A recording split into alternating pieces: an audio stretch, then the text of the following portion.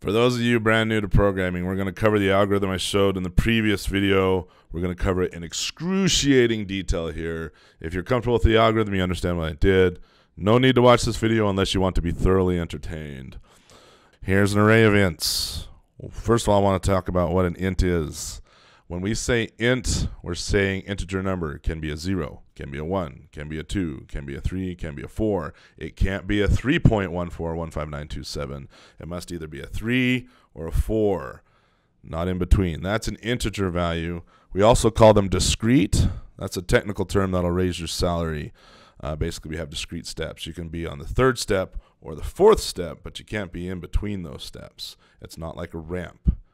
Right, like a wheelchair ramp, if you would. Wheelchair ramps are nice for wheelchairs, and they're nice and continuous, but we're dealing with actual steps like on your stairs. That's what an int is. When we say int, we're actually asking the computer for a piece of RAM. All right, that's a variable you should be, hopefully this is all review for you, but when I say int, I'm saying give me a box of RAM that I can put a number in. So let me just stub some code out here. I'm going to say int value gets 8. So give me a box, name it value, and the equal sign here means stuff it. Take the 8 and stuff it into my box that I called value. So here's an 8 right there in my value box. Very good. By the way, integers can be negative or positive, but they must be discrete. So here I'm saying, hey, give me an entire array of ints. So let me draw an array. There we go. This is an array of ints. Each box can hold one integer value. If you think of an array like an array of colors, right? Nice spread out array of colors. Let's see if we can. Oh, look at that. A simple Google search found me an array of colors. I have lots of colors here, and they're all in their own little boxes there. Here's the all kudos to this. There's my source. Anyway, array of colors. Hey, I want an array of integers. I have a bunch of boxes here. These integers are assigned into each one of these boxes one by one. So the 7 will go here. The 3 goes here. And the rest of the numbers go in like so. And then what's the name of this box here? We call it me ints. Now, I'm not going to cover stack and heap in this video. We'll probably get into more detail on that later on. But we're naming this array of boxes, this array of ints, me ints. In fact, I want to move this over to the left here. And then we also number our boxes. This is called the indices of each box. So 7 is in the 0th spot, 3 is in the 1th spot, 6 is in the 2th spot, this is in the 3rd spot, and so on and so forth, all the way up to 7. That's an ugly looking 6 there. All right, why do arrays start at 0? It's kind of historical. Actually, it's not historical. It has to deal with the way that computers function. Again, we're trying to become engineers. We need to think like the computer thinks. We don't need to make the computer think more like how we think. We, as pure engineers, software engineers, computer scientists, I love that word, computer scientists, surgeon level engineers, we need to think like the computer thinks. And so if you want to understand why arrays are zero-based, here's a video for you. Click on this video. I'll tell you all about why arrays are zero-based. But again, once you get used to the zero-basedness, you'll never want to go back. It's gorgeous. It's beautiful. Feels so good to be a true engineer. All right, well, say I wanted to print out the value here, 5. What box is 5 in? Well, it's inside of me ints, and it's in the 4th slot, the 4th box. So I'm going to come down here. Let's just comment this line out for now. And I'm going to say sysout, control space, me ints, give me the value at the 4th slot. And I see a lot of newbies mix this up. They'll mix up the indices with the actual values. These are indices up here. These are the locations. These are the actual values. Say it with me. Index value. Index value. Index value. Hopefully some of you watched Sesame Street while you were growing up. All right, I want the value at the 4th index. That'll give me 5 here, so I'll hit Control F11. And oh, look, it's a tiny font, but you can see we have 5 there. So good, we print lined the 5. I'm gonna drag this down here. I'm gonna clear this out because I think we're done with that. All right, so we're gonna call a function that we wrote in the last video called index of. And index of simply looks through each box one by one and tries to find the values. So Let's in fact, I kind of am flashy here. I said print line index of. Let's make this more basic. Int index of the value 5 gets, hey, go find me the index of int to double. Thank you. Stupid clips. Bring that down. Index of, hey, look inside of me ints, and I'm looking for the value 5. All right.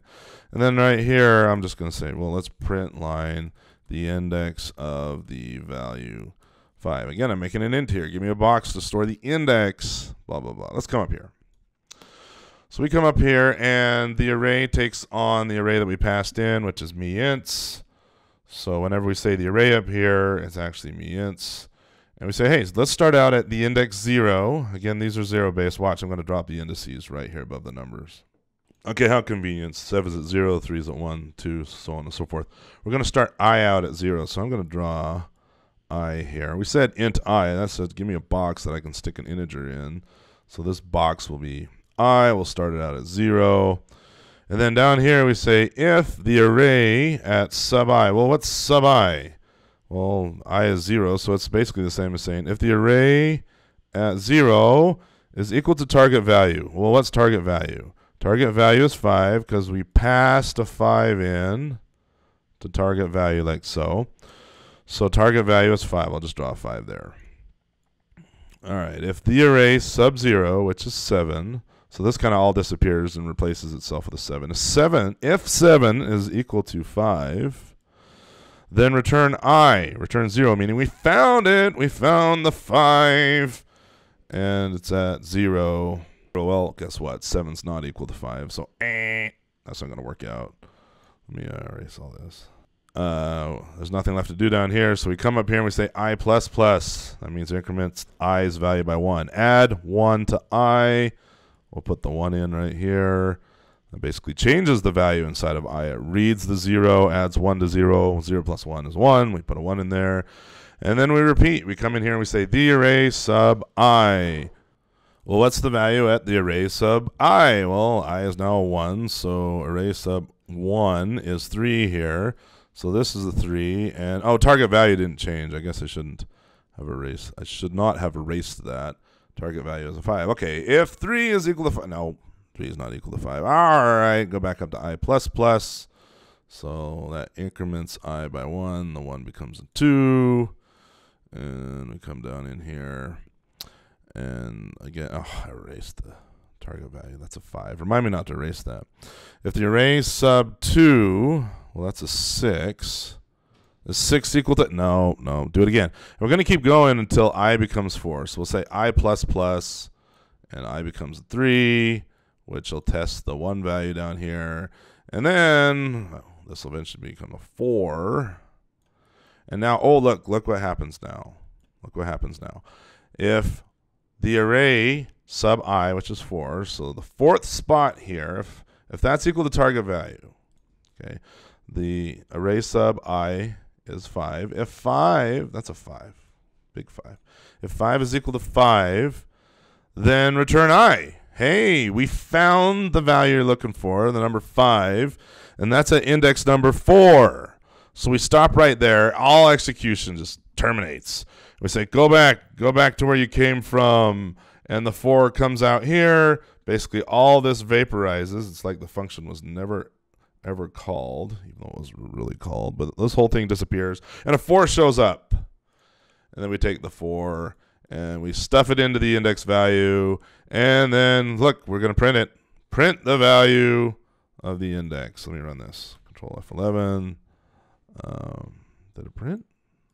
Yep, there we go. There's our 4.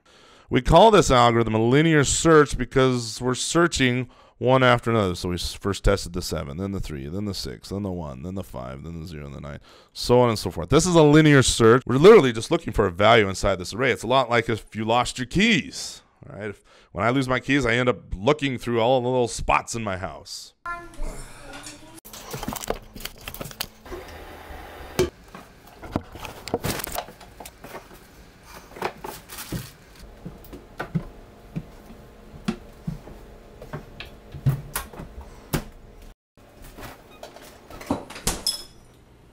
Cha-ching!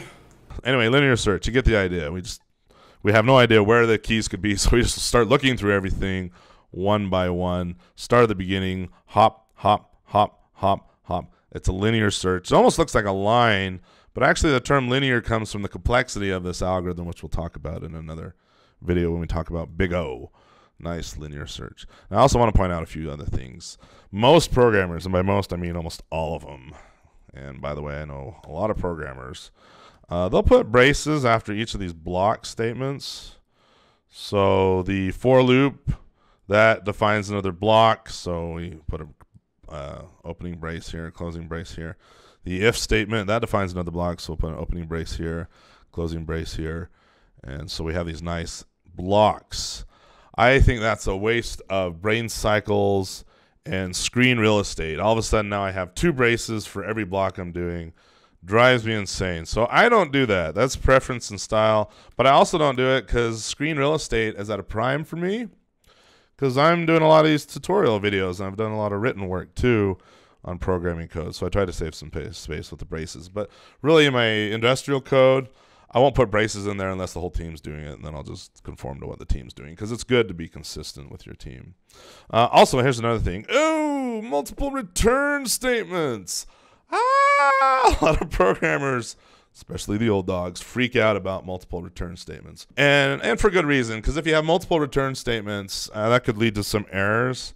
But really, I've had multiple return statements bite me in the neck, and I can't really get into the details right now. Just know this is a soft spot. It can bite you in the neck, but 98% of the time it won't. And I'm a cowboy. I'll do multiple return statements. Totally religious debate, by the way. And by religious, I mean it's kind of a personal preference thing. A lot of programmers say, it's not religious. It has to be one way. No, it's religious, and I'm going to have multiple return statements. Maybe I'll make a video on multiple return statements and why and how they can bite you in the neck, but I just wanted to point that out. Now, also notice that once we find this value, we stop. We say we're done. Return.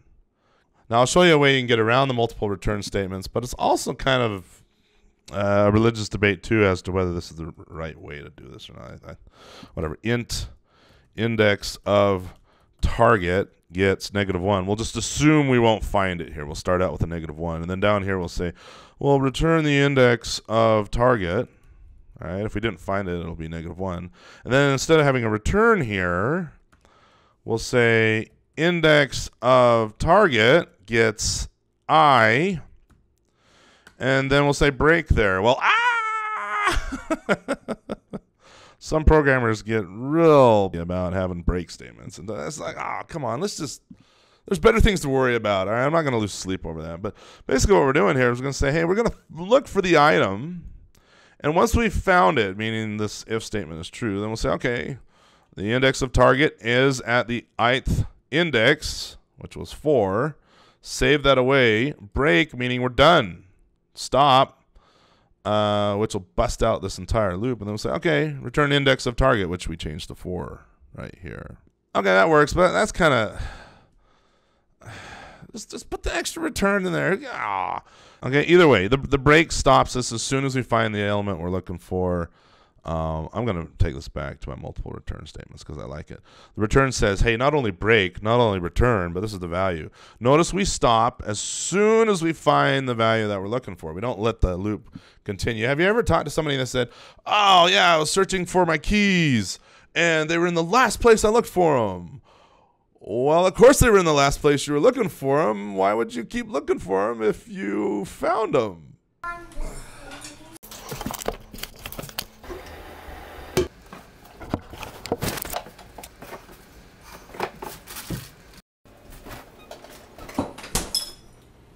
Cha-ching!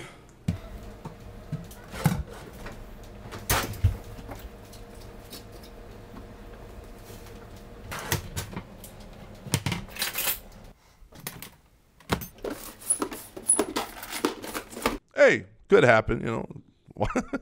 Why not? All right, hardcore. I'm babbling on. Wow, that was a long video. If you made it this far, tell me in the comments. Did it help you out? I assume you're a beginner if you got all the way through that. Some very core material there. Look, I got Facebook, Google Plus, or Twitter there. Subscribe, and then you'll get notified when the new videos go up.